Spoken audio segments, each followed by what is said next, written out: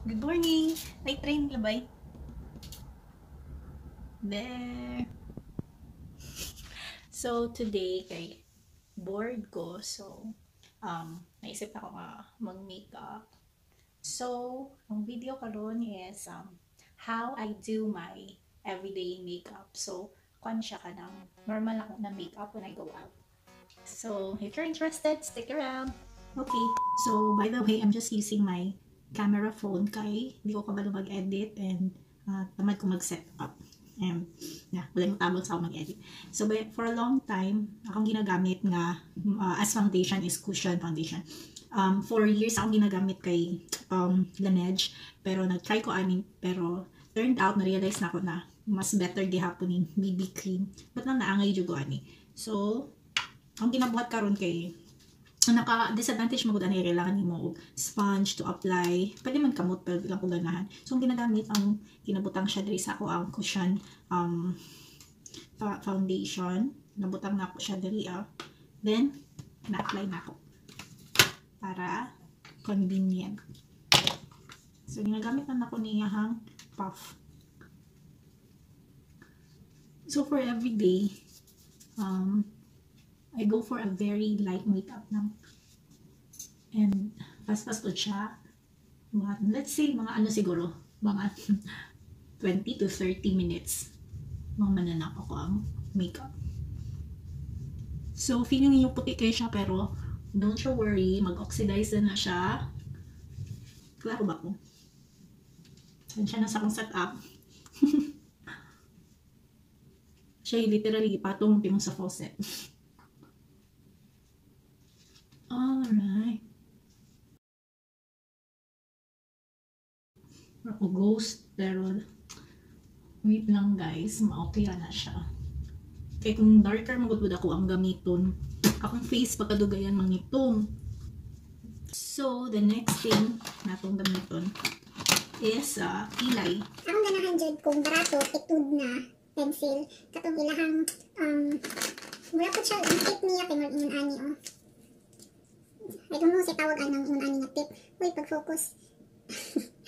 Ana nga tip. Pero, sa Singapore, before ko nihawa, nag-close ang itud na shop. So, wala ko kapalit. So, instead, ang ako ang gipalit kay kaming sa Tarte. Okay man siya, ang iyong tip is ingon ani, and match mo po siya sa ko ang hair karon. Specifically, ibait na ko siya katong nagpaday ko og hair. But, the thing is, nice siya, pero grabe niya kakalas. Kusog kayo siya mag-melt sa ano, kung imo siyang ibutang sa imong kilay. And then, sa other tip niya, kina siya mascara brown. Hipis guys. Mascara ba gyapon tawag gani? Whatever. Basta mara po siya mascara para sa imong brow. Para mag-paint siya, magkaroon og color same sa imong hair. But anyway, dili na ko na siya kayo ginagamit. Happy na ko sa pencil. Ang tip, ganahan kong longer siya o dili going down. Gusto ko straight lang. Dili really straight, pero kanang ano siya ba?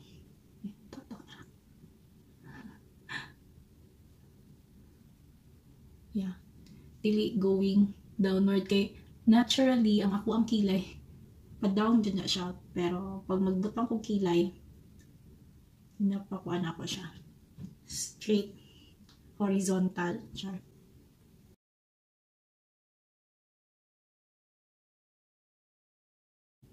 Then diri na part ginakuan na nako siya by strand. Dili ginako siya gina shade. Kay what we want here is kanang gradual lang siya nga pabaga. Tagsug baga diretsyo. Okay, unnatural kay nga tanawon.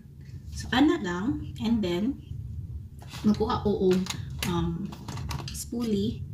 So kapin ako sa akong brush kay naong gamiton. I-brush lang nako ang diri adapit sa my end part. Ano lang, see that gradual lang iyahang pagka-dark. Hindi kayo siya dark diri para natural. So, let's move on to the other brow. Pila na ka minutes? Ano ko 20 minutes lang. Dapat na rin 1 hour. So, sa other side, Do the same thing.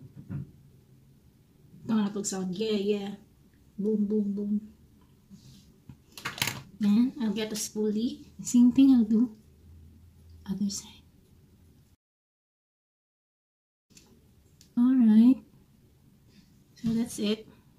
Ay, ready po makakilay ta kay kanang naragili alien. So, the next thing is, ako ang eyelids. So, for eyelids, usually, di issue ko nagabutang kung something. Pero kung mabutak man ko, pwede na akong gamit. I'm using Tarte na Flirt. So, kanilang lightest na shade. It won't make a lot of difference, Jud. I'm just using my finger. Na lang siya. Just covering all my lids.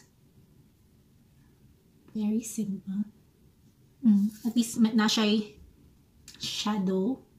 Dili kayo flat ako ang eyelids ng awon. Weird pa di siya nga. Actually, weird di siya nga shade kay. Kung ibutan ako siya sa, di ba, red light kay siya. Pero pag ibutan ako siya sa ako ang lids, mag-turn darker siya. Amazing. Murag siya, I don't know, basi nag-oxidize siya sa akong skin. But yeah, na siya shadow. That's it.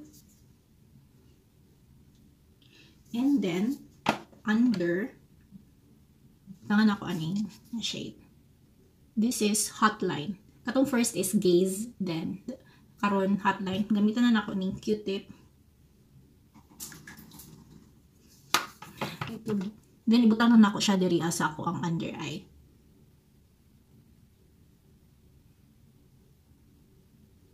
Ano lang.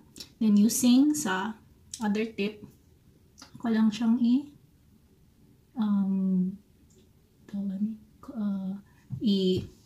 blend. That's the term, blend. Alrighty. So, see? Ano na siya? So, the other side, same thing.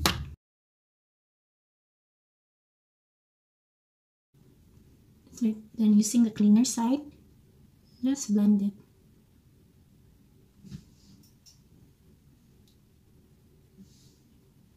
That's it. Okay, let's move on to eyeliner. I'm using this one. Dali lang good siya kay ano lang. Mura lang siya pen. Oh no, focus. Focus. So, ang akong ginabuhat sa ako ang wing sa akong liner. Dili lang ako siya sa kilid ginabutang. Kay gusto ko akong mata mura siya o pa sitaw ano. Kanang pinaana ba? Whatever. Sabi na ako siya ma-elongate. Di ko ganaha grounded kaayo. So, sa tip lang ako siya ginabuta. Ang ginabuhat, look down a bit. Ayun kung kita ninyo. So, look down a bit. Then, I think about 3/4.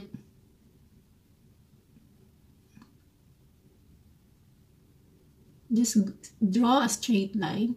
Then, i-connect lang siya sa baba. That's it. Then, ako lang siyang fudge. Shade. So, kana siya na lapas siya. Akong ginabuhat. Guys. Another Q-tip. Mas better if dried na siya. So, mas dali mo siya i-fix. So, that's it. Ako lang siyang gamitan o Q-tip. Then, shade. Then, para diri para mag-connect siya, ako ang ginaabot nga og eyeliner ang sa ilalom sa ako ang lid. Mura siya tight line, pero dili jud kaayo, just to connect ang eyeliner para dili siya murag naglutaw. Yeah. So that's it. Now we'll do the same thing sa other eye. Actually, diri ko na aside sa foundation, diri ko mas magdugay sa eyeliner kay. Lisod kayo siya nga ipantay both eyes. So, let's do the other side.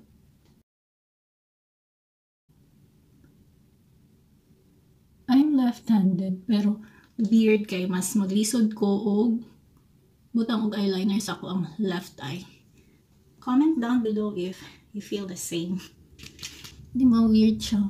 Mas nari ko maglisod. Mas dili na ako siya makontrol.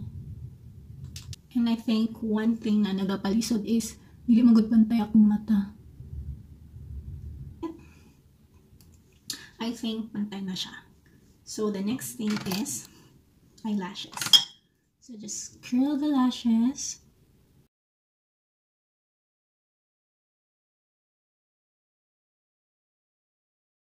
And then mascara. I'm using this one. Japanese brand siya.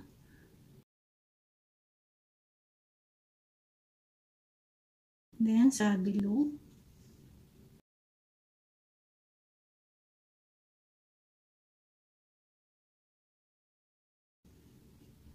Yeah. Finish. And then karon sa ako ang nose.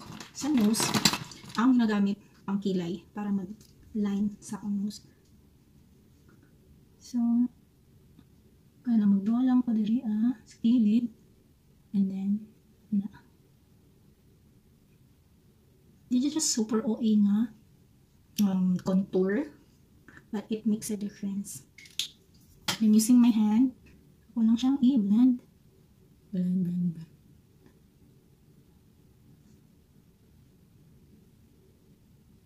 So, pipig na ko, diba?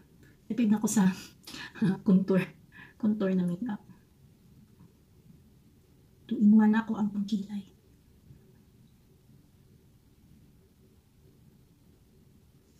Okay, that's it. Sabi niyo, wala na siya gamay masyado. Hindi siya OA. And then, if gusto na ko a little, kanang blingy, sitawag ani, highlight. So, I'm using Benefit na high beam. Ganahan ko mga products na kanang kuan lang. Dali lang siya gamiton. Hindi na ako kailangan magdagdagan kayong dagan kaayo na brushes. Sa tips lang sa akong nose. Blend lang gamay. Though, dili siya super dyan na kanang kung gusto ka o grabe kayo nga highlight ha. Pang cute-cute lang siya. Pang everyday lang dyan siya. Kung hilig ka o kanang na ay highlight gamay.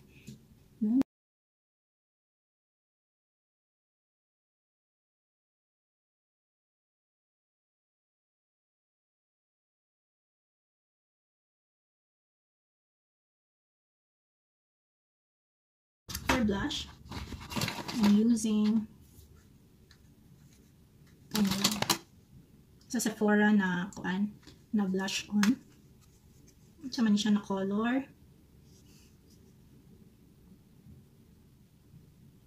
Usually tomato color. So usually akong ginabot sa blush, ako siyang ginabotang diri. So at the same time, wala na po siyang contour. So diri na side. Kay ang akong upping medyo dako mawud, so may butang na ko siya diri, mas ma-emphasize ang cheeks kayo. So ana lang, dira lang sa kilid. Same this side.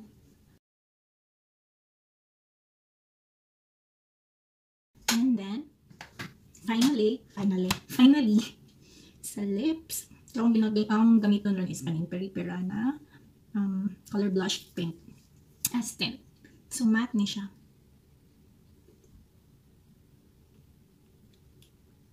To add color,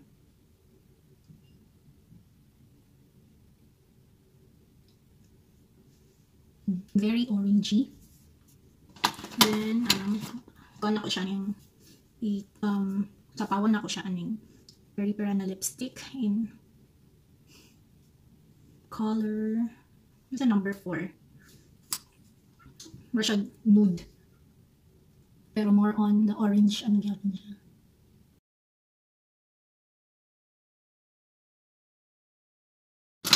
And then sa side gusto na ko siyang i-blend, so gina-close na akong lips na.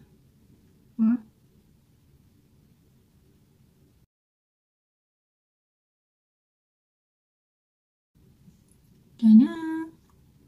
Done. I think we're done. So, fix na lang akong hair and finish. So, here's my makeup with natural lighting